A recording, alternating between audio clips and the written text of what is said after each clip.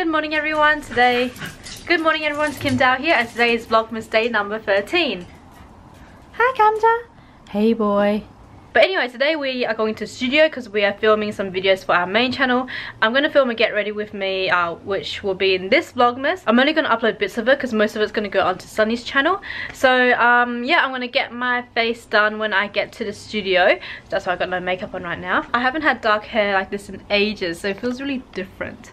Makes my face look whiter than it actually is. I think I curled my hair weird as well. But anyway, let's power through today and hopefully we can do a lot of fun. It's so cold, I can't feel my face. I'm gonna go to Paris Baguette to buy some food to film with. Sunny wants to get these Christmas edition bread to film for her channel. Look at all these Christmas cakes. So adorable. Got my bread and Sunny ended up getting another Christmas cake, so she's bought a lot of Christmas stuff for the video. So now we're gonna go to Art Box because she wants to buy some Christmas hats. Anyone's alright. Look at all these, so cute. Reindeer ears. Or do you want a headband instead? I don't know, oh, that's cute. That's so cute. Yeah. Do you want to do this? Okay. Okay. So, oh look at these cute decorations. My hands, guys, they're so frozen. Like, you can't probably tell, but like seriously. Yeah, I'll wait here. So I got some bread from Paris Baguette. I just got this sausage one, and I got this cheese stick. Sunny got the salad. I'm actually regretting getting all this. I wish I got the salad. That looks really good.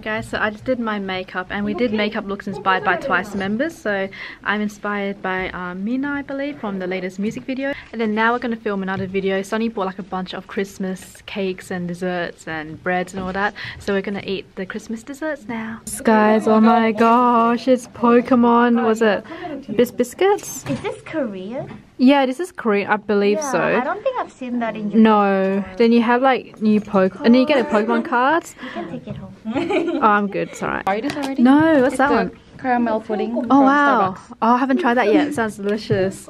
Look at all this food. So Sunny got this cake and then all of these breads. Change her clothes. So I'm wearing this top that I got at Gangnam Station when I went shopping with Faye.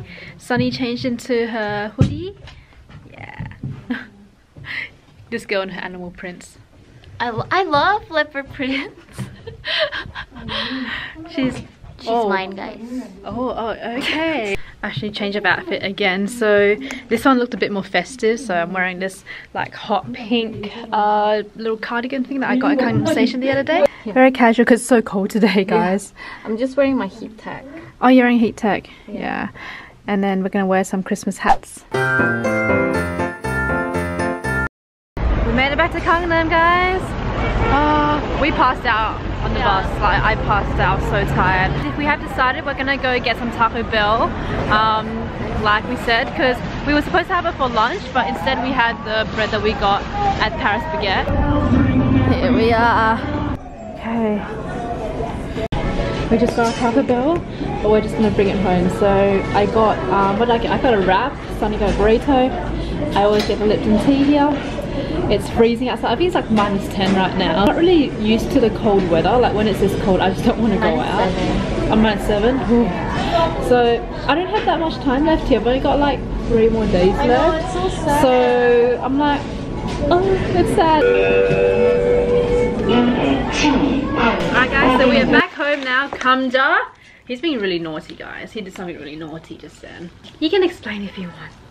He's your dog. So he got lost in one of the elevators, so when I went out, I was checking on the place so that I thought he would follow me, because he always does. I think for some reason he got really scared of the packages in one of the rooms before we went into the doggy park, and then he just like ditched me. One of the elevators was open, and then he went onto the elevator, and it took me a while to realize like he went in there. by the time I look back, I didn't know which elevator he took. So he got lost in one of the floors. So Kim had to go down all the way from the 19. I had to start from the first all the way up. Yeah. And I found him on the 7th floor. Oh yeah. So I thought like we'd just talk about you know, Life in Korea and travel tips to Korea for this vlog, because literally it's like night time and I have no content. So I thought let's just chill and eat together. Let's start with the I guess the tips of traveling. Like any tips that make your life easier when you travel to Korea. So one tip I want to tell you guys is to get the T-money card.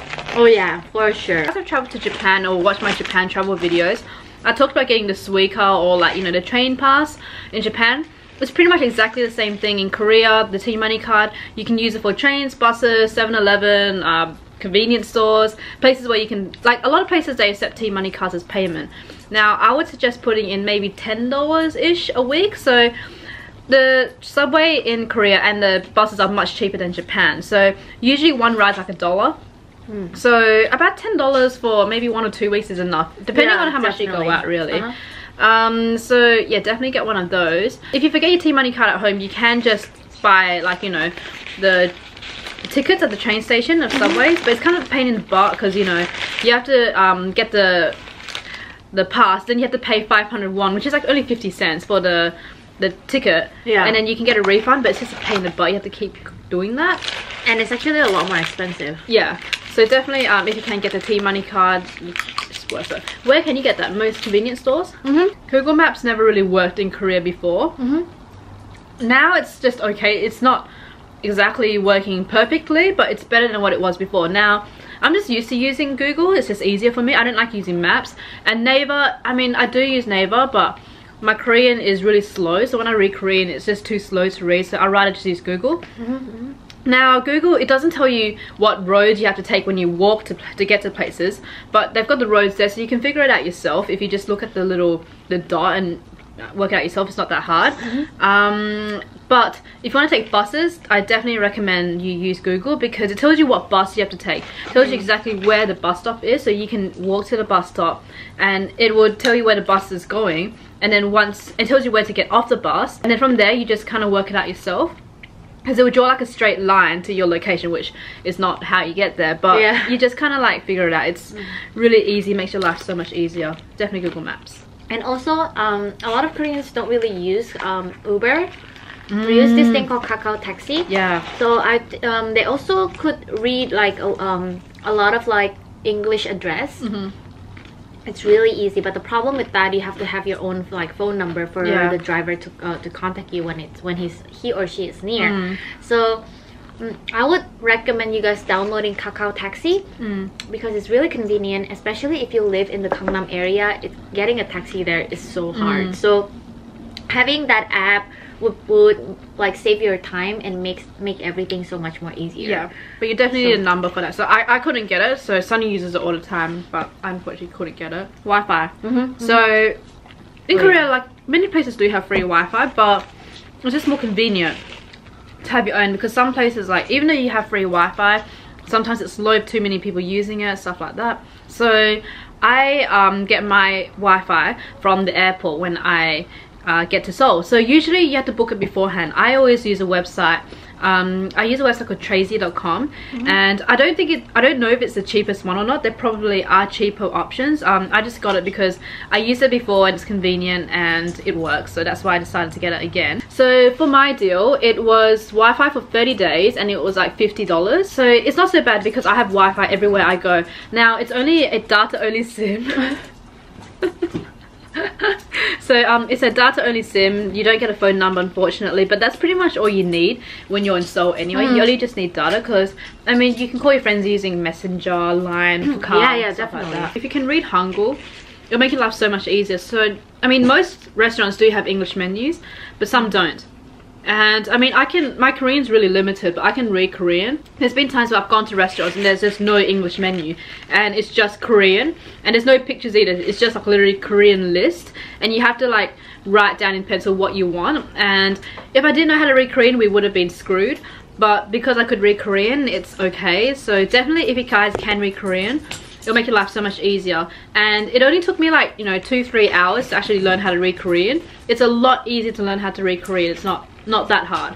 I mean, I'm slow, but at least I can kind of figure it out. Other people make mistake by taking the train from the airport. Oh yeah, I did that first time. Find out the nearest bus stop from your area. You just need to find it from the airport, because there are so many like buses that go straight to your place. Because in the beginning when I came here, I didn't know, and I always took the train, and that was such a hassle, because the thing is, Luggage. One, you'll be carrying your luggage all the way, and it's a lot of work, you guys. And by the time you get to your place, you're gonna be so tired, and you're gonna waste the rest of the day resting at home and being so exhausted. I'm January. Okay, sorry. I'll be so exhausted. So I would recommend taking the bus that goes straight to your area, because there's so many. So yeah, I would highly recommend that. Don't take the train. That's a really stupid mistake. Yeah, I did that before. And like buses, like seriously, the airport bus stops, they're everywhere around Korea. Like you see them all the time, and it's so much more convenient. So how the tax-free works is that if you spend over, I think $30, you can get tax-free. Now what happens is that they give you a envelope, and then you have the receipt, and then you bring the receipt to the airport, and then you process it at the airport. Now I personally don't think it's worth it to do the tax-free, because if you're spending like $30, you only get like maybe $1, $2 tax-free back, and like you have to wait in line. There's a lot of people in line, very busy at the airport. And because of that, like if you're lining up for like an hour for like $10 back, it's not worth it. So I mean, I guess it's worth it if you're shopping a lot, but I shopped a lot the first time I came to Korea. I had so many receipts, and my tax-free, I got like $10 back, and I was like, oh, like, and you had to line up for so long. You had to line up for so long. I almost missed my flight because of that. To me, it wasn't worth it. If you're buying something maybe like $1,000, yeah, it's worth it. But if you're only spending like, you know, $30 in each shop, it's not worth it. And put this in a different category. So I'm gonna do winter and summer. For winter, make sure you bring a lot of heat tech. Make sure you wear them. Make sure you have them, because this place can go down all the way to -20, you guys, and it's ridiculous. For the winter here, I mean, I have like a big coat. I also need a scarf. I need like heat tech. I need like heat tech socks even, because it's so cold. Like everything is heat tech for me. For the summer, it gets really humid. Yeah, I feel like this year was the most humid one, because 2 years ago it was pretty good.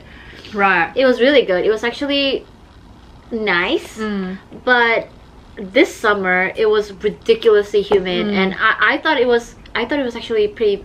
It was more humid than Bali. Yeah, it was to the point where sometimes I went to some train stations, I couldn't even breathe. Like as soon as I got out, I couldn't even breathe. It was so humid and gross. Yeah, so just make sure you guys know that, and lots of water.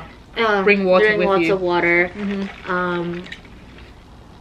What season's the best to travel to, do you think? I think spring. Spring, yeah. Spring or fall, because I feel like that's in the I feel like the in-between weather is always nice to come, because it's not too cold, it's not too cold, it's not too hot. For fall, you can always see the leaves turning yellow, and like spring, you can always see like you know flowers blooming, and everything is more colorful. There's also cherry blossoms in Korea as well.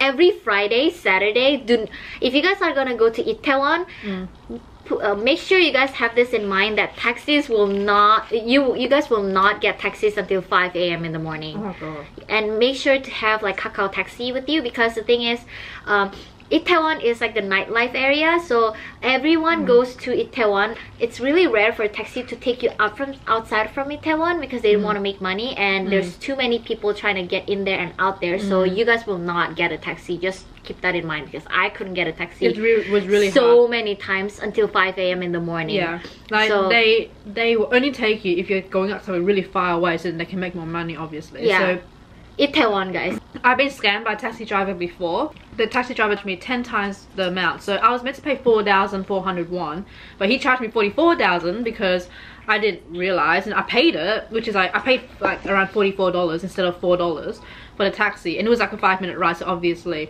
I got scammed. Yeah. But look at the meter. So that was my mistake. I should have looked at the meter, and make sure that he turns the meter on when he drives you. So yeah. that's what you need. What How about else? tipping in Korea? That's not a thing, isn't it? We don't tipping. tip. We don't tip. I mean, if you guys want to tip, if you guys have the money, then go ahead and be our guest. Is it rude to tip in Korea? Because in Japan it's rude. No, they like it. Oh no, okay. I mean, if you give them extra, they will always like it. Okay. But it's not a culture. Yeah, and right. it's not a rule to tip. I guess you can use very simple English in Korea. Like, my Korean's really limited, but if I can, I'll try to speak Korean. Just because, like, you know, just out of respect, I try to learn the language of the country I go to. So I try to like order in Korean, or when I ask for help, I try and do it in Korean. Of course it's very limited, so I can't really do much, but you know, people are happy when you speak Korean in Korea. Most places you can use simple English and get away with it. Most places. I've never really had a problem with using English in Korea. Like, if I really can't say it in Korean, I'll say it in English, and it's usually not a problem. Yeah. Also, like, people have asked me where you can shop to buy this and that. Guys, pretty much every single area in Korea has like tons of makeup shops and stuff. If you want an Etude House, there's like 20 of them in Gangnam. There's like 50 of them in Myeongdong. Every corner. They're everywhere, so you don't really have to worry about that. That's the end of this video. Hopefully that was helpful. Remember to subscribe to Sunny as well. I'll link it down below. So yeah, hopefully these tips helped you out if you're gonna live in Korea or travel to Korea. And we'll see you guys in the next video. Bye!